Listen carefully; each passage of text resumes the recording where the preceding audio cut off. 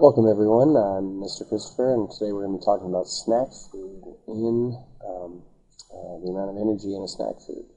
We're going to determine the amount of calories in a snack food and the calories per gram in a snack food, and see if we can compare what makes the best snack food, what are the benefits of different snack foods. In the lab, many of you used Cheetos in different snack foods, and we measured a number of different variables. Some of these variables we controlled, and other ones we measured and tested out. One of the things we did was we measured the mass before the reaction of the Cheeto or snack food. And we subtracted the mass after the reaction, and that gave us the change in mass of the snack food. We were able to measure that pretty easily with the balance. However, the thing we were trying to find was the amount of energy produced by that snack food. So to do that, on day 2, many of us used water in one way or another and determined the change in temperature of the water. Now to get the change in temperature, we took the temperature final minus the temperature initial. Now, some sample data we looked at, and again, your data may be different than this. The mass before of the Cheeto might have been 1.90 grams, the mass after might have been 1.00 grams, and the change in mass would have been the difference between those 2.90 grams.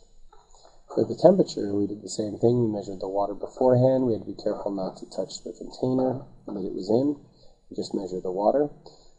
So if we got data here, the temperature final might have been something like 37.5 degrees Celsius, and the temperature initial was 23.0 degrees Celsius. We can calculate and find the change in temperature. Now, change in temperature is a calculation. The temperatures initially, these are all measurements. So measurements, they all go in the data table. Calculations, they all go in the calculation table. So two different tables representing your data. So here, if you take the 37.5 minus the 23, we get a total of 14.5 degrees Celsius. That's the change in temperature for this particular, let's just say it's a Cheeto. Okay. Now, in your data tables, you want to have all of the trials you did and all of the measurements from all the trials you did. Now, from this information, though, we're trying to figure out what the best fuel is. So how do we determine what is the best? Now, when we make measurements, we know we always include units because it's best practice to have the units there. Because if you had kilograms instead of grams of mass, that would be a whole different ballgame in terms of the amount of energy. So to find out which one is the best fuel, what we're going to do is we're going to find the amount of heat produced. Now in this case, the Cheeto, or the snack food, had a little fire on it. Let's make this a little bit better. There we go, fire coming off of it. And we had a container above it, and that container contained water. Now, the heat, hopefully, it was all going from the Cheeto into the water. So the Q leaving the Cheeto is called negative Q because it's an exothermic heat-producing reaction. The Q entering the water was called a positive Q because heat is going into the water. Both of these are represented by the Q equals MC delta T. Both of these. One's from the water's point of view, and one is from the Cheeto's point of view. From the Cheeto's point of view, it's losing heat. The problem we had with the Cheeto is the only thing we could get was the mass. We couldn't get the delta T, and we couldn't get the specific heat capacity. So we changed our procedure so that we could calculate the amount of energy going into the water. Now, in an ideal experiment, all the energy is going from the Cheeto into the water. However, as a source of error, we may want to consider, well, what about the heat that's going out and hitting you in the face? That would be what we think of as a source of error. So we're going to look at that information for our data. So how do we compare different snack foods to one another? So here, let's look at two different snack foods here. A cheese puff and a toasted corn snack. So the first thing you have to do is calculate your data based on the information given. So for a toasted corn snack, for example, our data might be a little bit different than a Cheeto. So here we have 0.34 grams. That was the mass that burned for that. Here you'll notice this number, 0.90, came from up above. 14.5 came from above. And the volume of water, 30 milliliters. This really should be measured more precisely with a graduated cylinder, but depending on how you measure it, you want to record it as such. In the second experiment, they also used 30.0 milliliters, and they had a change in temperature of 12.0 degrees Celsius for the delta T. So we're going to compare these two to one another. Now you can see they didn't use the same mass burned, and the temperature change is not the same. The volume of water is the only thing that's the same here. So we're going to look at, how does the fuel affect us? Now to compare these two, mass isn't enough, change in temperature is not enough, and volume of water obviously is not enough information. So what we need to do to compare these is we need to use our Q equals MC delta T equation. Our mass, for example, for the cheese puff is 0.90 grams. But do we put that in here? What Q are we using? Are we using the Q from the Cheeto or the Q from the water's point of view? From what we saw up above, it should be the Q from the water's point of view. Got to be the Q from the water's point of view because we can't find change in temperature of the Cheeto. We tried. Any of your groups tried it? Put the thermometer on there. It said HHH. Not so good. So this is all from the water's point of view. So the first thing we need is the mass of the water. So you got 30 milliliters of water. You want to find out its mass.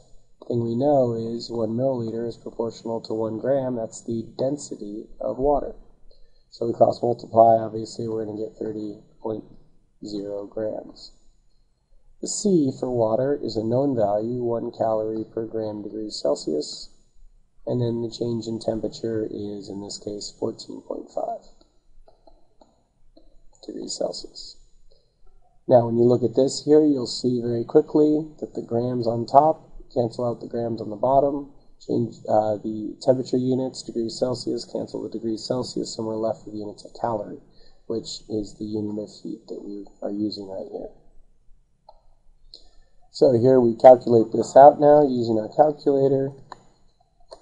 Okay, we type in our 30 times our 1 times our 14.5, and we get an answer of about 435. So this is 435 calories. That's the amount of heat that's going into the water. So it's a positive value, which makes sense for the water. So this here goes here with the calories, 435 calories. Now we can do the same thing for the toasted corn snack. Okay, we take its volume of water times the temperature change, and we get 360 calories. So now if you look at these two numbers, you say, okay, which one has the most calorie? Well, it's the cheese puff.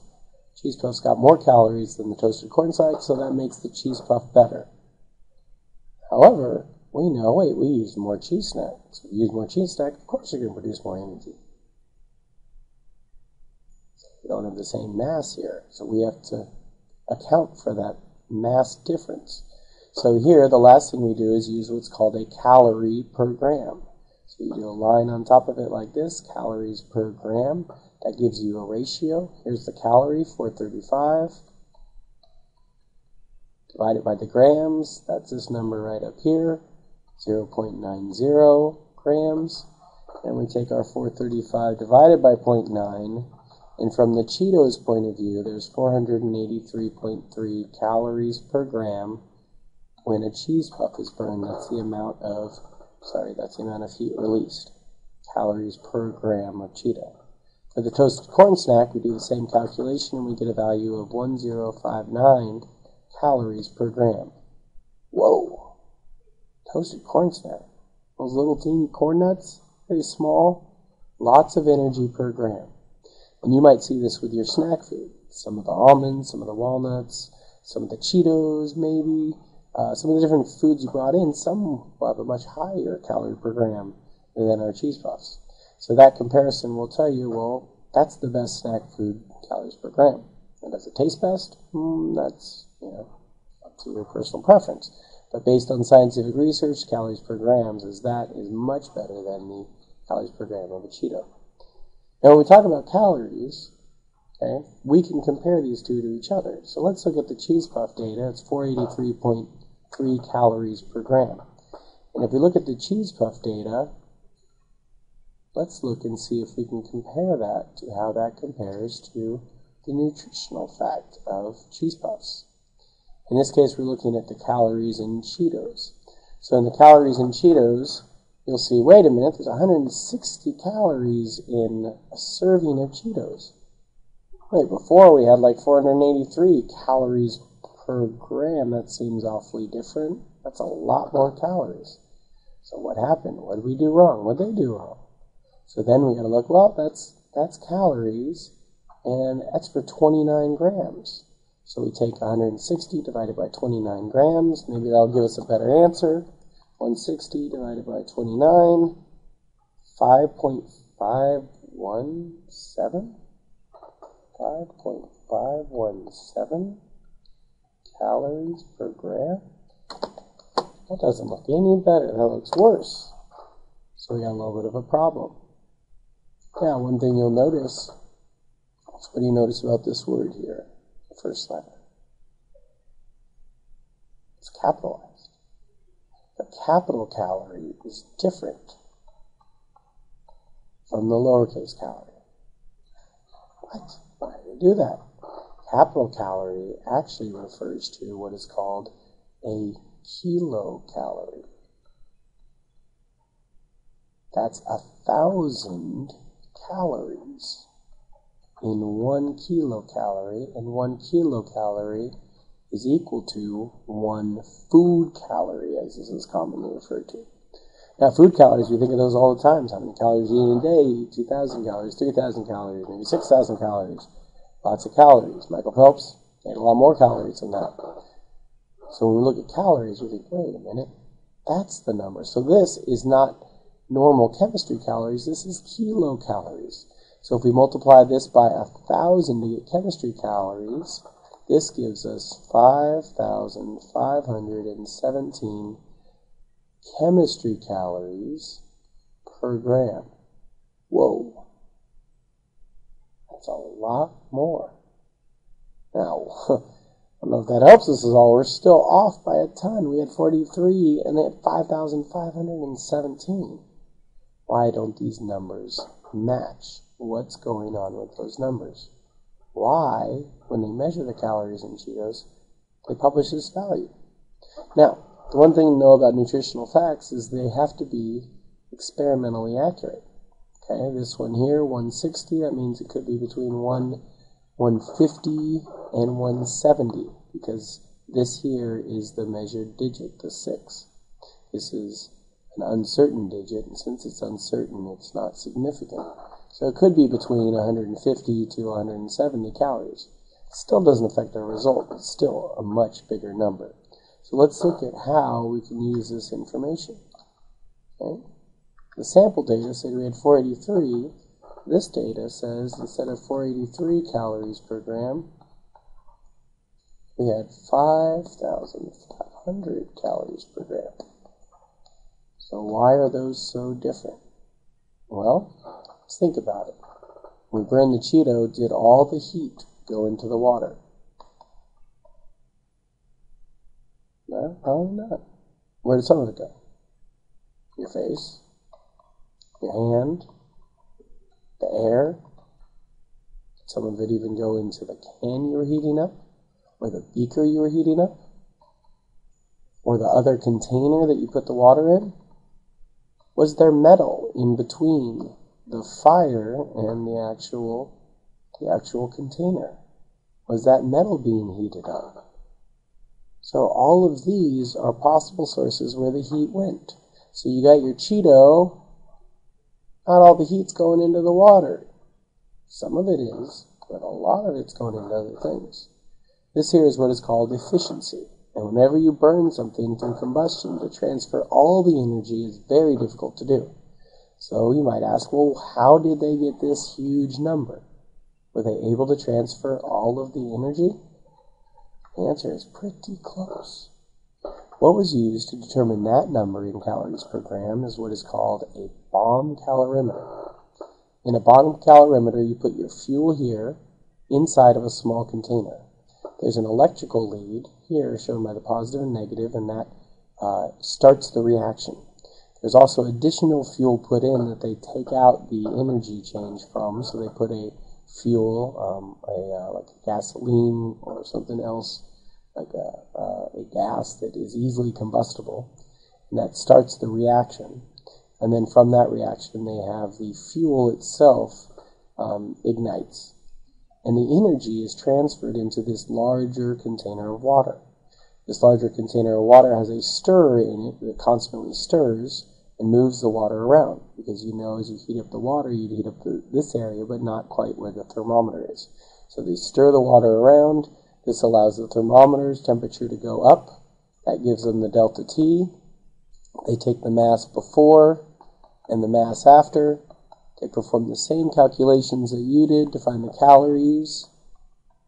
And then they get the calories per gram. And that is their final ratio. In an ideal calorimeter, no heat is transferred to the environment. That's why this has a top on it. And this here, they don't want any heat. So good materials that don't conduct heat. Sometimes styrofoam works better. The one we used, well, is aluminum can or a beaker. Not quite as good at keeping the heat going to what you want to heat up. So this is a way of fixing that energy loss or energy transfer that wasn't going into the actual water. So this is how you can measure the fuel of any food. I always like to think about, well, what do they put in here? Wouldn't it be fun? You just say, go to In-N-Out, get a double-double. How many calories does it have? Well, let's stick it in a bomb calorimeter and blow it up. Well, we blow it up, find out how many calories it has, calories per gram. That tells us the amount in that double-double cheeseburger. Just an idea of fun things you can do. Could you do it with any food? Yep. Sometimes you got to remove the water, though, because water, we know, doesn't burn so well. So that's how to find out the energy in a particular fuel. We'll see you next time. May the chemistry be with you.